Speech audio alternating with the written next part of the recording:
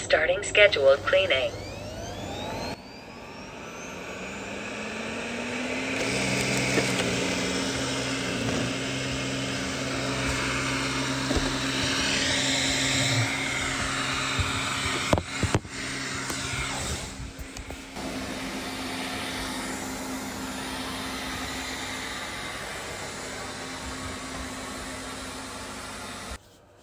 Hey guys, what you see here on the background is the latest gadget that Mike got us. It is the Roborock S6 Robotic Vacuum Cleaner. This is not the first in its kind, but there is a whole line of such robotic vacuum cleaners that went before. So, Third generation. This is the third generation, which means it promises improvements. And the improvements is what we'll be sharing with you about this specific vacuum cleaner. First of all, why should you get a robotic vacuum cleaner? Well, the obvious thing is so that you won't have to do it yourself. The specific thing about this one, the added value, is that it does not only vacuum, but also mop your house. Like now, Mike was busy in the kitchen. Now we're resting here on the couch. So Mike just gave an order to this vacuum cleaner to go to this specific zone, as they call it, which is the kitchen right now where Mike has been working, and gave it an order to vacuum clean specifically only in the kitchen, as you're probably hearing it on the background. Just one of the things that you can do with this thing. Send it to targeted zones where it will go and clean. So the first thing that comes to your mind is probably the question, how does this vacuum cleaner know where the kitchen is? This is another thing about this model. It has a laser which scans your home the first time that you set it up, and it creates a map of your home. And this map is almost 98% accurate. Once this vacuum cleaner has created a map of your house, of the setting of your house, it will also try to create a path which it will follow in the future to indicate the places where it will be vacuuming and or mopping. This path can be created by the vacuum cleaner itself, or you can help it by setting the path yourself via the app that you can download for this specific model. This model promises that the map will at least be 98% accurate, and it will correspond with your real home layout. If the robot cannot finish the job because the battery is low, it will automatically return to the charging dock. Once it's fully recharged, it will go back to the exact same spot where it left to pick it up. If you have a small apartment, this probably will never happen, but it can be very handy if your house is big. Mike just reminded me that one of the added values of having one of these robotic vacuum cleaner that creates a map of your house is that it doesn't have to be led by a light or anything else, so it can even work at night because it doesn't need light. It doesn't function by camera that's leading it, but it functions by the way the setting of the map is stored in its memory. The noise level on this specific model is divided in 3 categories.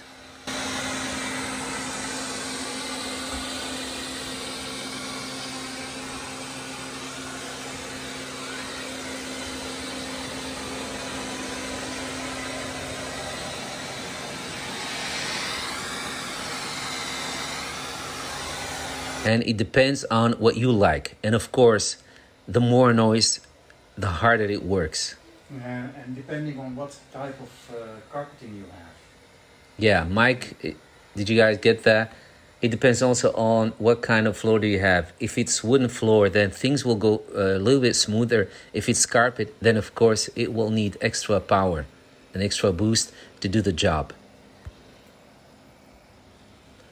The way this vacuum cleaner works is it has side brushes that helps it get to those edges where you normally won't be able to get with a traditional vacuum cleaner.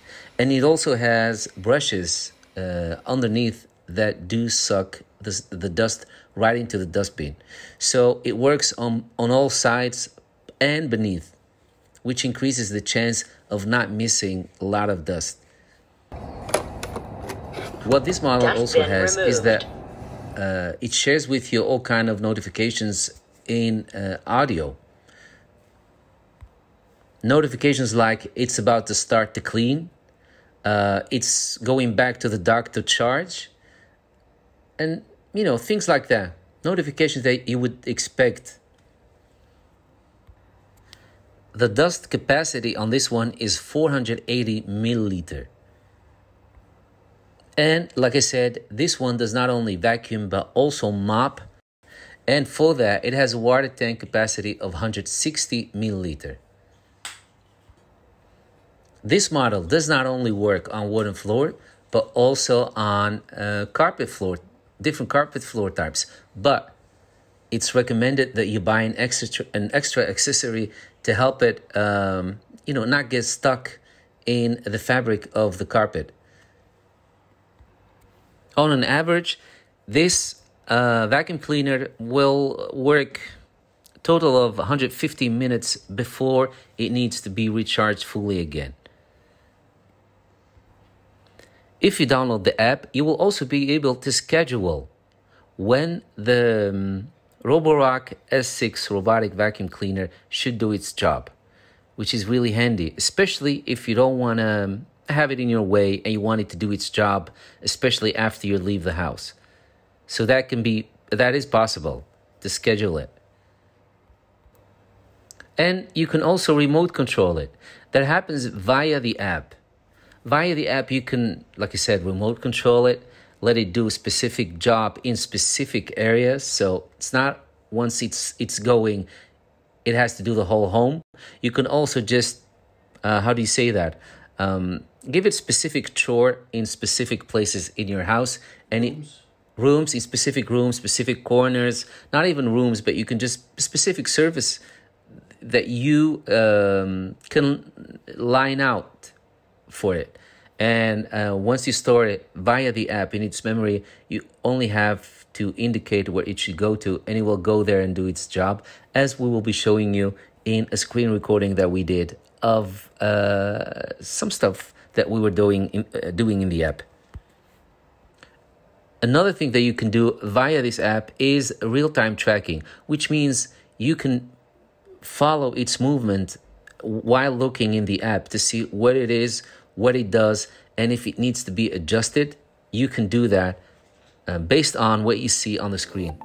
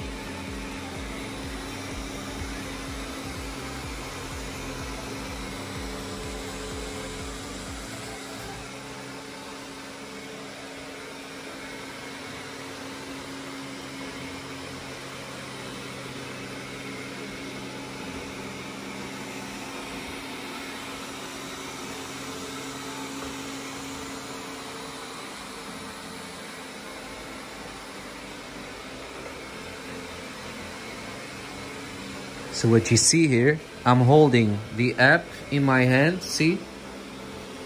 And for the sake of this video, for this bit, we gave it a specific area where this should vacuum. And that's exactly what it's doing. And I'm doing a real-time tracking. See?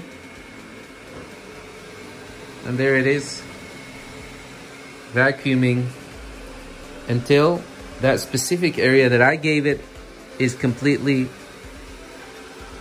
covered.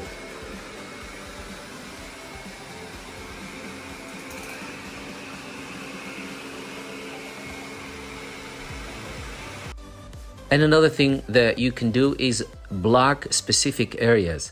If you have some delicate stuff in some corner that you do not want this vacuum cleaner to go to, it can be for different reasons, it can be different kind of stuff that you have there, you can create a blockade and turn that corner in a restricted area. All that you can do via the app, and the vacuum cleaner will know that that place is a no-go area for this. And it won't go there and it won't clean there. If you have a big house with different floors, this robotic vacuum cleaner will be able to store more than one map of the house, one of the layout. It will be able to restore different layers of different layouts in its memory. So it can be very handy, again, if you have different floors, a bigger house with different floors. Another thing what I forget to tell you is that once it is set in the carpet mode, meaning that you have a carpet and not a wooden floor, it will know that it will create an extra boost to be able to handle that specific surface that it will be working on, which is the carpet. Like I said, it's not as smooth as a wooden floor. So it will be needing an extra boost, and this specific model knows when that it's necessary. And again, to help it, you guys, if you want to get this for the carpet floor, please look up the extra accessory that you can get specifically for a carpet floor. And finally, some measurements. This robotic vacuum cleaner weighs about 3.6 kilograms, is about 35 centimeter wide, and about 10 centimeter high. Since it was released in May of 2019, which is about 7 months ago, more or less, you might find some good deals if you're interested and you want to get one for yourself. Maybe another thing that you guys should know if you consider buying this is that when it comes to mopping, the Roborock S6 has a water tank with a switch that adjusts the amount of water that you need depending on how you want to use it. And another fine thing about this specific function is that you don't have to clean the floor first to have it mop. So it does the two in one. It does the vacuuming and the mopping in one, which is ideal. So you don't have to do any preparations for it to go ahead and mop your floor.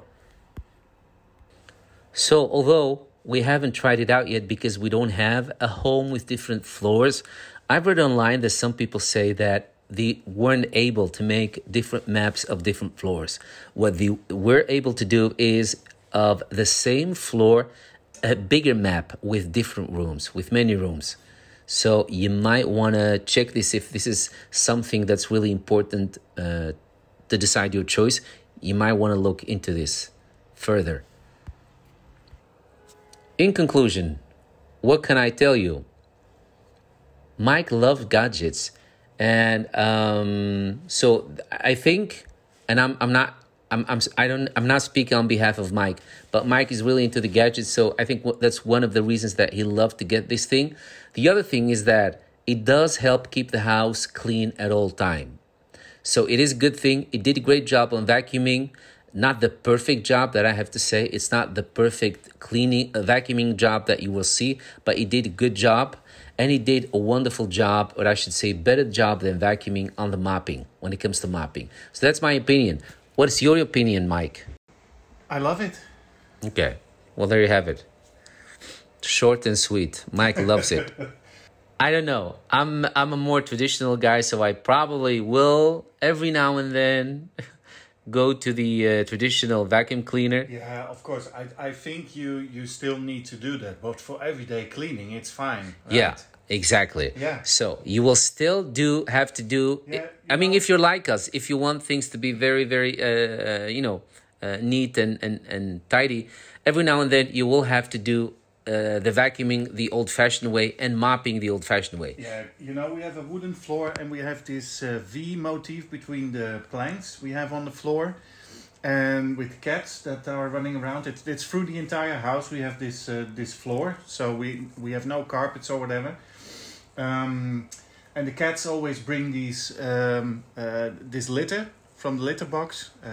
So this vacuum cleaner, we have cats that run around. Sometimes they have litter stuck between their toes. So there's always something on the floor. Either dust that it's being created as a result of this litter that gets stuck in their toes, or a little bit of the actual litter that sometimes take out. So of course you have all the necessary things that you can do to increase this, but still they're pets, they have fur, so there will always be something between the toes. That's the main thing that creates dust in our home. So for that, this is perfect to keep it tidy every day at all times. True. And I think you still need to vacuum. Well, we will see. We've installed this thing yesterday, so we're not sure when that will be. It will be at least once a week or at least once every 2 weeks. We'll see. We'll see how clean it keeps. We've set it on a timer, so it runs every day at 10 o'clock when we're at work. So we'll see if it does a good job to keep the house clean. But from what I've seen so far, and I've seen it working 2 times, it's actually good. Yeah, it's very good. I mean, don't get me wrong, it is good. Maybe it's just me getting used to letting go and let this thing do the vacuuming and the mopping. But I think the main important thing that decides how good this thing will do its job is, does it have free space? The more free space it has, the better it can do its job. That I think. I think that's one huge thing that decides, that has a huge impact on the outcome. So overall, it is really a great gadget and it's a great thing and it does its job. Like I said, from what I've seen this morning, the vacuuming was good, but the mopping was better, if I have to judge it on both functions. So, but again, as I just said, make sure that there are not too many blockades in its way. I think that was it. Yeah. All right. Thank you so much for watching, and we hope to see you again. Have a wonderful day. Bye, Hoes. Bye, Mike.